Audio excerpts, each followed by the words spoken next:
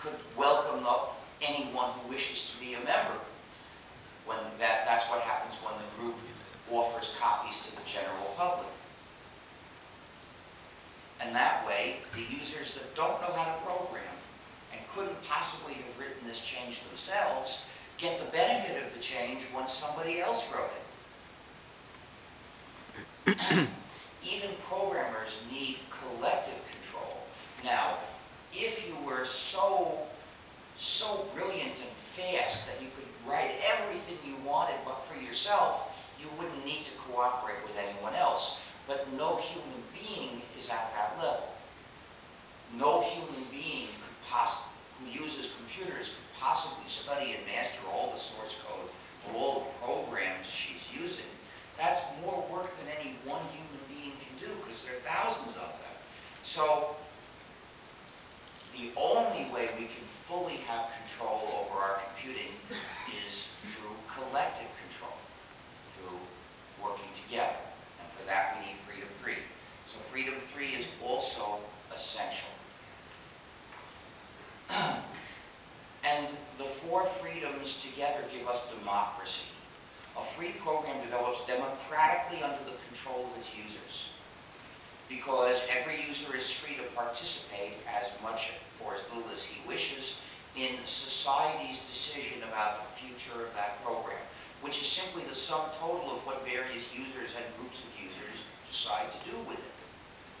By contrast, the proprietary program develops under the sole power of its owner and functions in social terms as a yoke, an instrument of that owner's power over the users.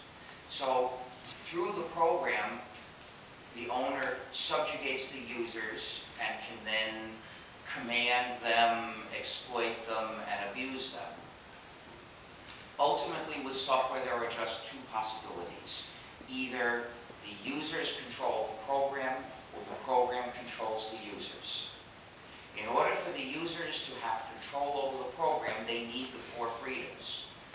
That's why these four freedoms are the essential ones. These are the freedoms users need to effectively have control over the program and thus their own computing, which they're doing with this program. Freedoms 0 and 1 give individual control to one user, considered separately, and freedoms 2 and 3 are necessary for collective control for any group of users that choose to work together. But if the users don't have these freedoms, then they don't fully control the program, which means it's the program that controls the users. And the owner controls the program, so through it, exercises unjust power over those users.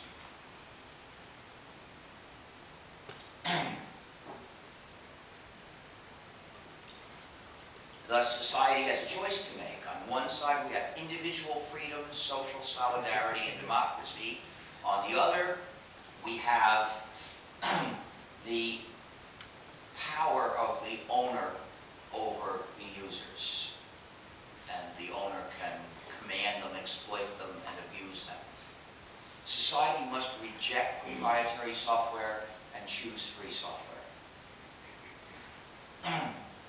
The ultimate goal of the free software movement is the liberation of cyberspace and all of its inhabitants. We invite you to escape from proprietary software and come live with us in the free world that we have built. I started the free software movement in 1983. I wanted to make it possible to use a computer in freedom. That was impossible at the time, because the computer won't do anything without an operating system installed. And all the operating systems for modern computers in 1983 were proprietary. Free software had existed in the past, but it was mostly gone. Mostly didn't exist for the modern computers. So if you bought a new computer, like a PC for instance, in order to make it do anything, you had to have an operating system installed. which was invariably proprietary, and there went your freedom. So how could I change this? I was one man, without much money, without much fame outside of the users of the editor Emacs. So, and few people agreed with me. So it didn't look like we would get very far starting a classical political movement, you know, protesting in the street and sending letters to officials. There wouldn't have been enough of us.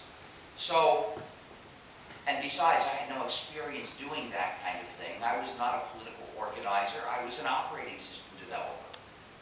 But as an operating system developer, I had another path to try to achieve the same change.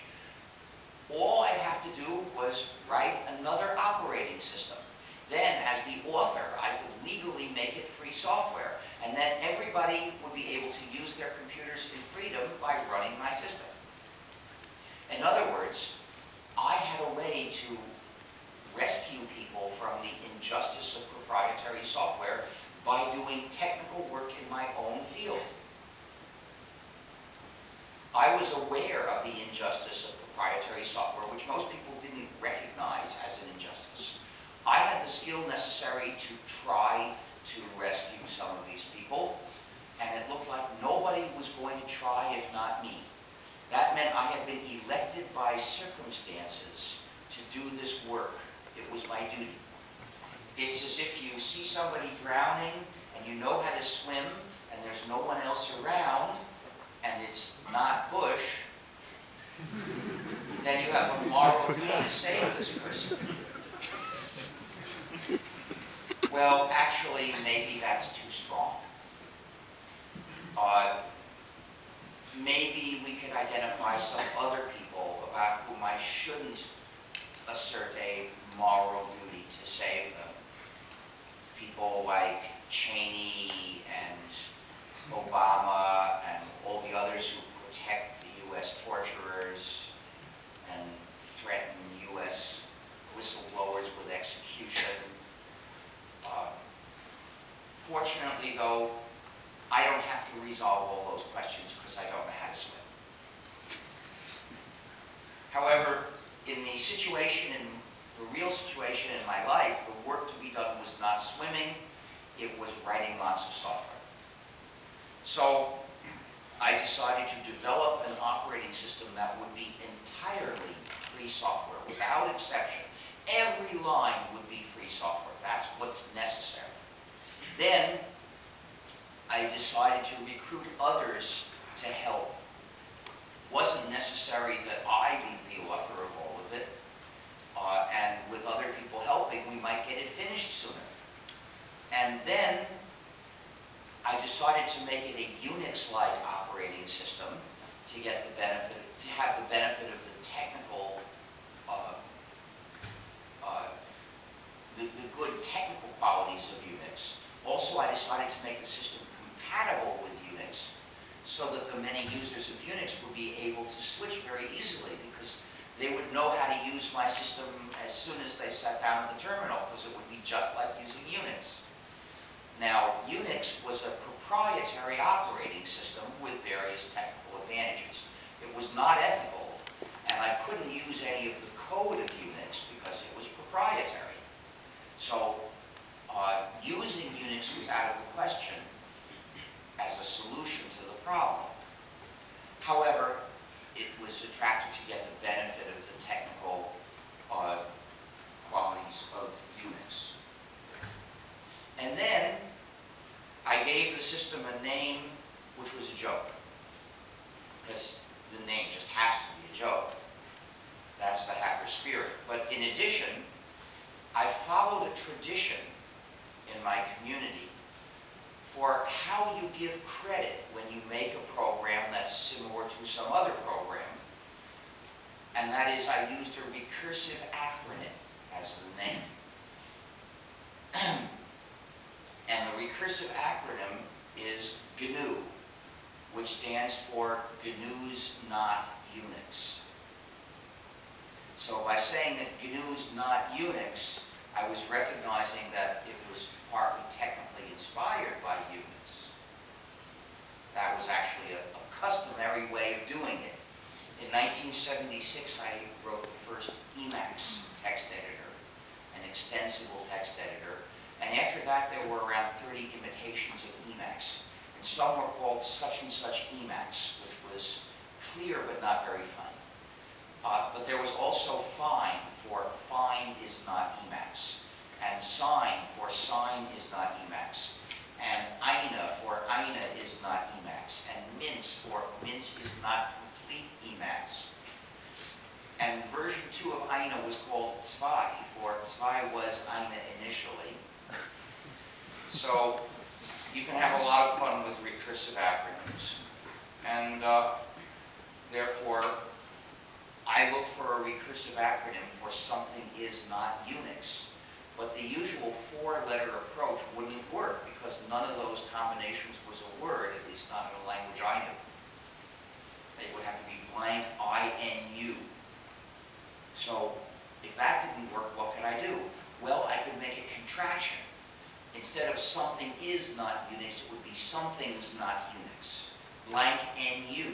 So I tried every initial. Anu, GNU, KNU, DNU, ENU, FNU, GNU. Well, GNU is the most humor-charged word in the English language because according to the dictionary, the G is silent and it's pronounced new. So every time you want to write the word new, you can spell it GNU and you've got a joke. Perhaps not a very good joke, but there are lots of them. So we've learned to associate that word with humor. So, given a specific, meaningful reason to use it as the name of a programming project, I couldn't resist. But when it's the name of our system, please do not follow the dictionary. Because if you say the new operating system, you're already mistaken. We've been working on it since 1984 and using a variant of it since 1992.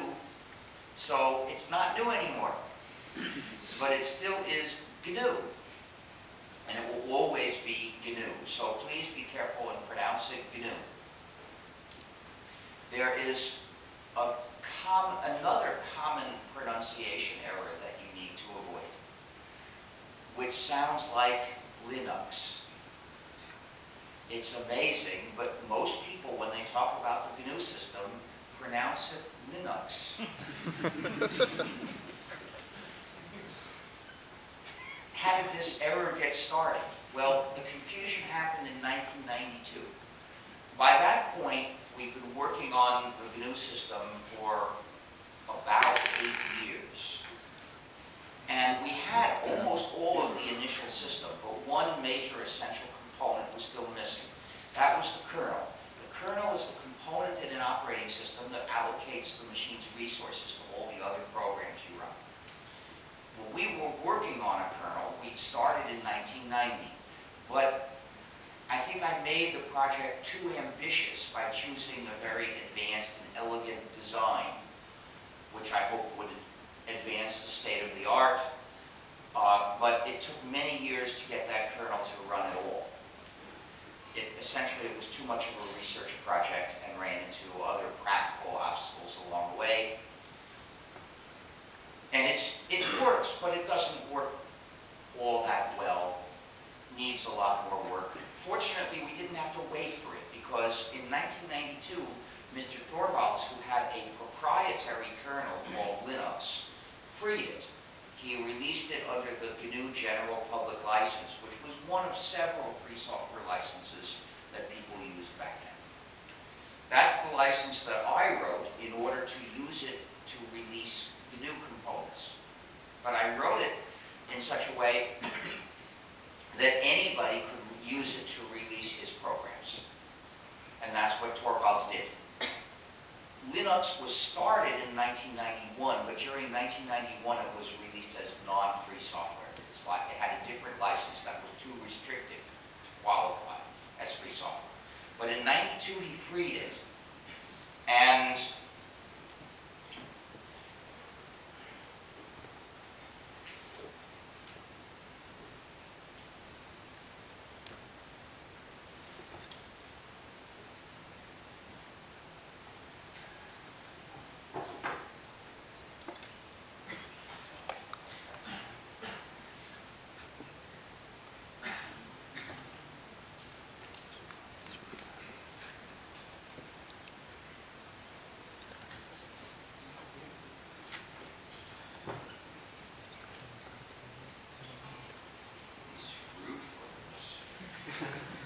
seems to have some food flavoring as well.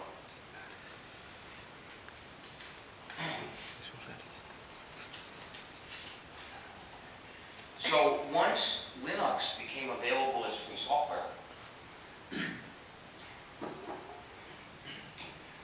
people made a complete free software by fitting Linux into the gap that remained in the GNU system.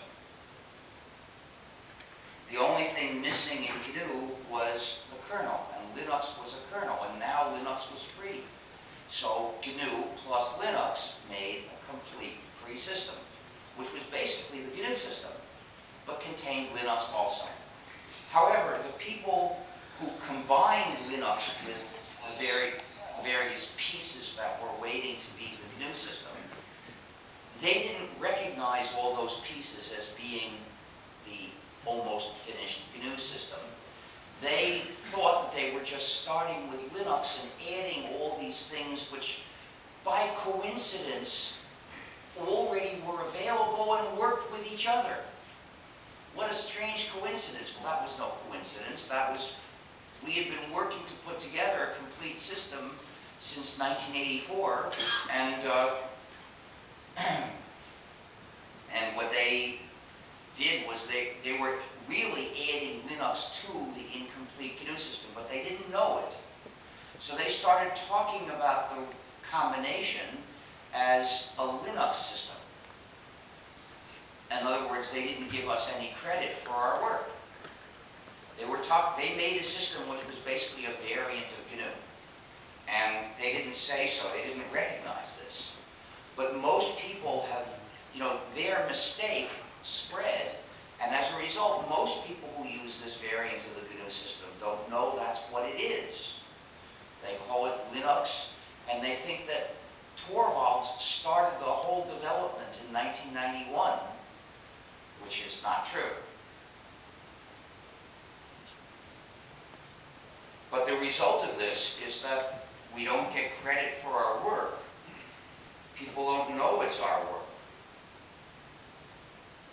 And the result of that is quite unfortunate. It's not just a matter of credit. Credit is not the most important ethical issue in life. If it were just a matter of credit, it wouldn't really matter. But there's something much more important at stake: your freedom.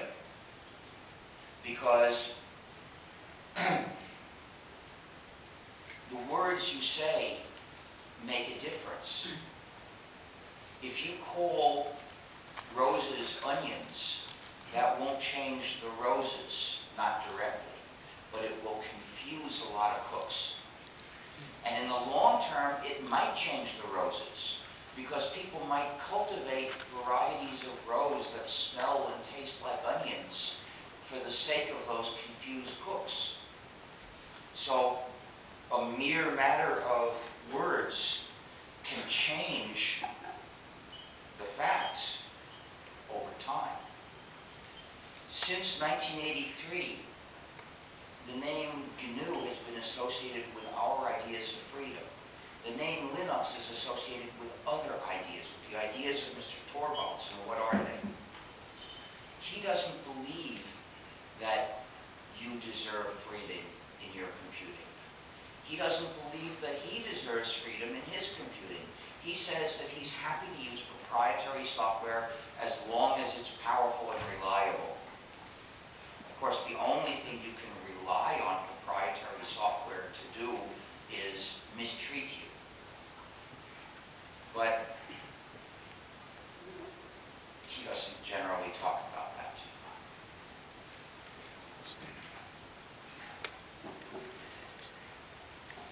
So, he has a right to his views. He doesn't have a right to use our tremendous work as a platform for his views and use that platform to campaign against the ideas of freedom that were the explicit motivation for our work. That's misleading people, but that's what happens. People attribute the credit for our work to him, and he endorses these views, and he's getting the benefit of our work as a platform for his opposition to our views. But what's really bad about that is what it threatens to do to you. Because freedom is frequently threatened. To keep it, you have to defend it. To defend it, you have to value it. Or why would you bother? And to value freedom, you have to first understand the idea of freedom and believe you should have it. So, computing is a rather new area of life. It's less than 20 years, even in the most advanced countries, that most people have been using computing. That's not a lot of time to spread the idea that people deserve freedom in their computing. And if people don't have that idea, then they won't join our fight, and we could lose because of that. So that's what we need to achieve. Our main mission, actually, is to teach people that they should have freedom.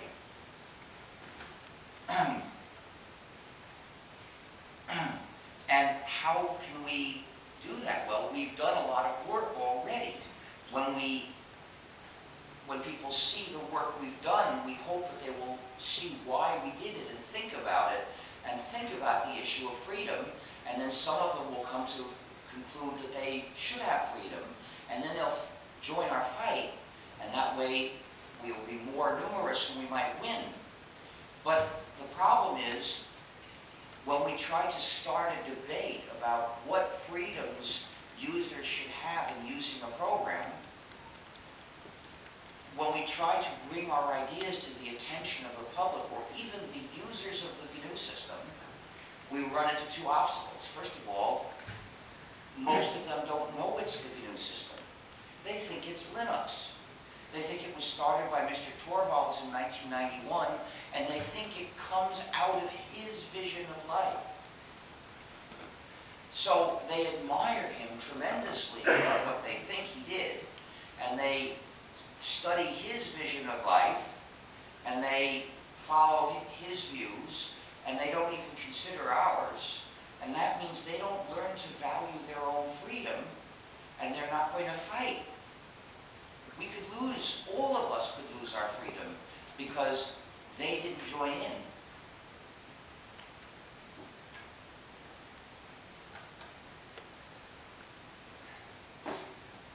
So we tell people, we publish articles explaining the philosophy behind GNU, the philosophy of free software. But a lot of people look at that and they say, why should I read that? That's the philosophy of those GNU extremists. I'm a Linux user, they say to themselves. So I admire the pragmatic views of Mr. Torvalds. I won't read that. Now, pragmatic tends to mean taking important long-term decisions based on short-term convenience, which is not the wise way to choose them. But in any case, this is what they say. How ironic. Because in fact, they're using the GNU system, they just don't know it. If they knew that they're in fact GNU plus Linux users, they might tell themselves something different, like, I'm a GNU/Linux user, and here's the philosophy of the GNU project that developed the biggest piece of the system I'm using. I'd better pay attention and think about what they say, and then we have a chance to convince them that they deserve freedom, and then they might join in the fight, and we might win. So it's important for all of you to make us succeed. Therefore, please make an effort to always call the system GNU/Linux or GNU plus Linux. Please don't call the system just Linux. That's not right, but it also leads down the wrong path.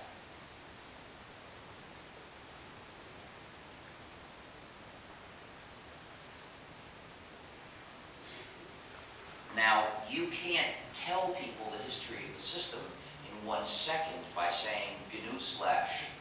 But what you can do is show them in advance the reasons why they should pay attention to what we have to say. What we have to say is what you're hearing now. And if these people know that the system they're using is the GNU system, they'll see a reason to pay attention to what we say. and we might convince them. At least we'll have a chance to try.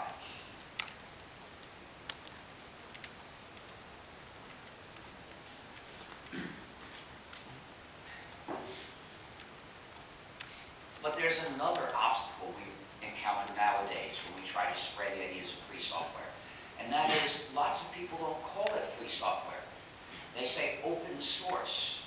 Why is that?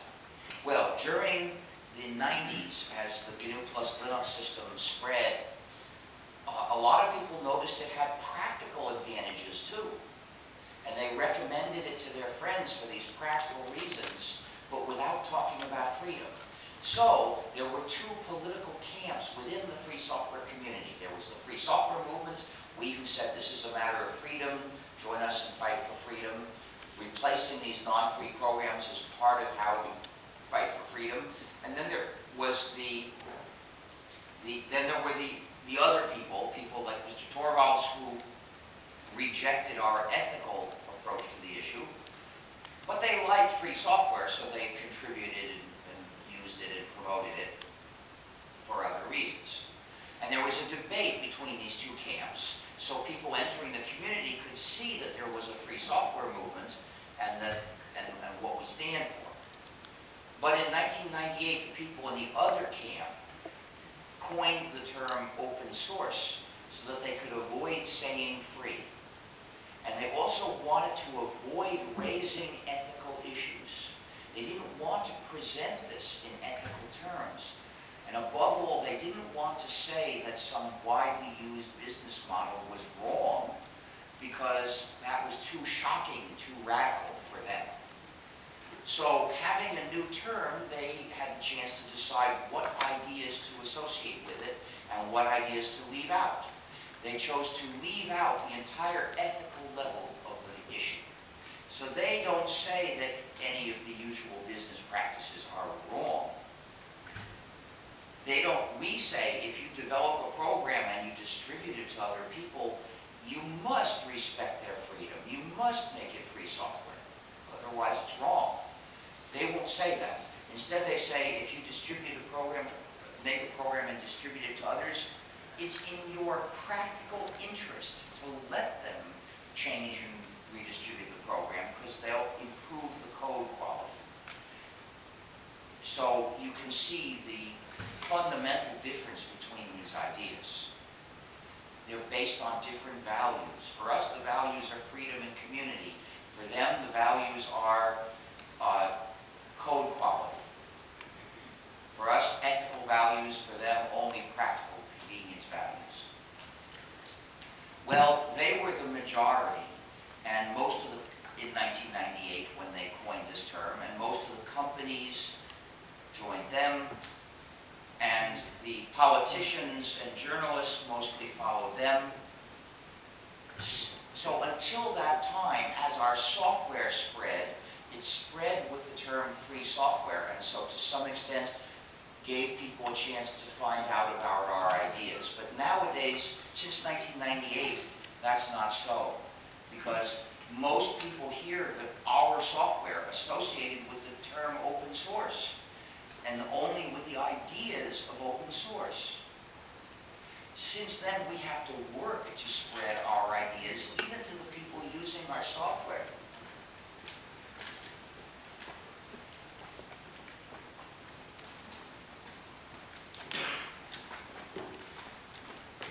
Leaving so soon? I hope it wasn't something I said.